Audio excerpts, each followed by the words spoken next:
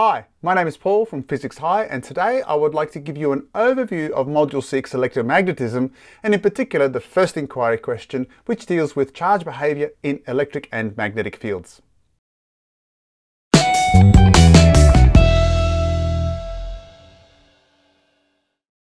Now, a quick reminder, anything that I produce here will actually be available in a printable version, so you can access that via the link in the description below. Now, the module is divided up into 4 key inquiry questions. The first deals with charges. In fact, the inquiry question says, what happens to stationary and moving charges when they interact with electric fields and magnetic fields? For summary, I'm just going to write electric fields and magnetic fields and charges.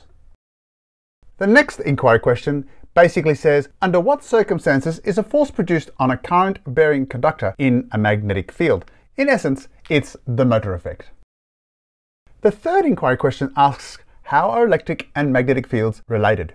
And in essence, what we will look at is the concept of electromagnetic induction. And the final question, how has the knowledge of the motor effect been applied to technological advances? And in essence, I'm going to be talking about applications.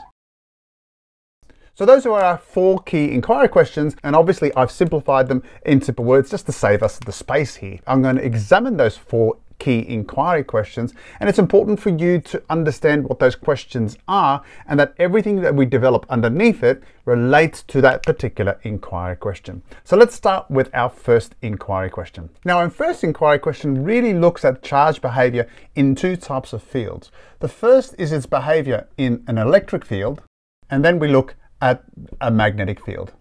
When we examine its electric field, we are really looking at how does it respond or how does it behave in 2 situations. So we're interested in its behavior, but in essence, we ask what is its behavior if it's stationary, and what if it's moving.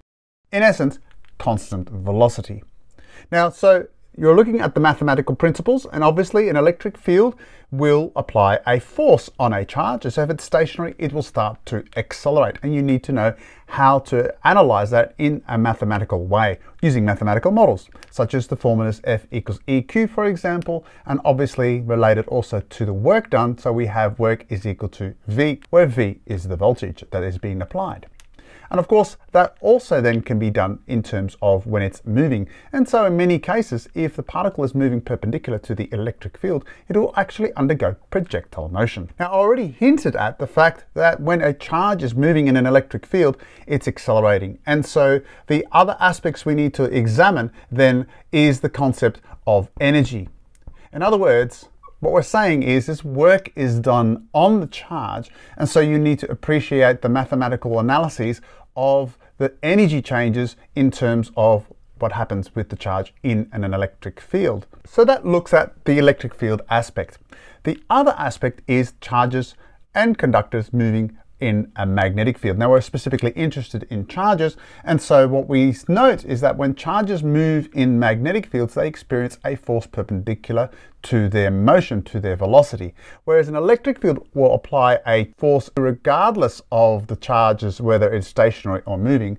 A charge has to be moving in order to experience a force in a magnetic field, and what we end up getting is circular motion.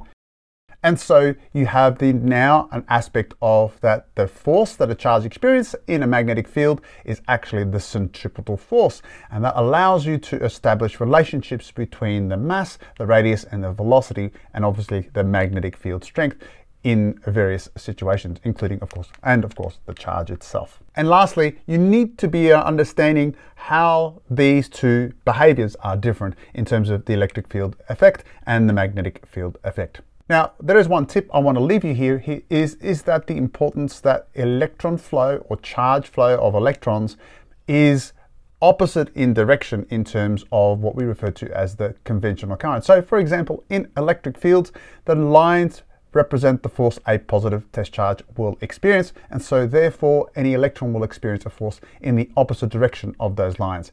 In terms of magnetic fields, please remember that when we use the hand rule to determine the direction of the force, the thumb represents the conventional current, which means that if you're dealing with electrons, you need to flip the direction of the flow because it's conventional current based. Well, I hope that it helps you understand this particular inquiry question and as it fits in the other inquiry questions within this particular module.